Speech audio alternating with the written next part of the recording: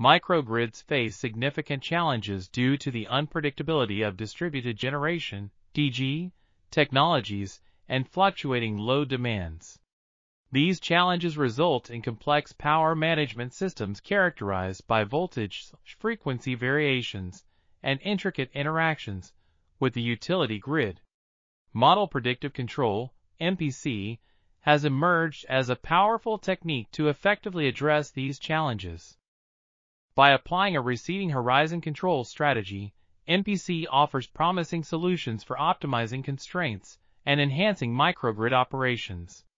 The purpose of this review paper is to comprehensively analyze the application of MPC in microgrids, covering various levels of the hierarchical control structure.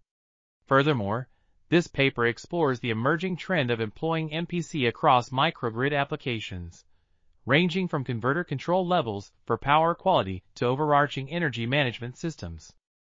It also investigates the future research perspectives by considering the challenges associated with establishing MPC-based microgrid control.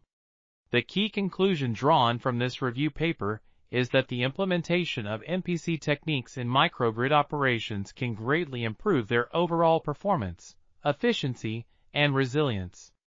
This paper thoroughly examines the various challenges faced in MPC-based.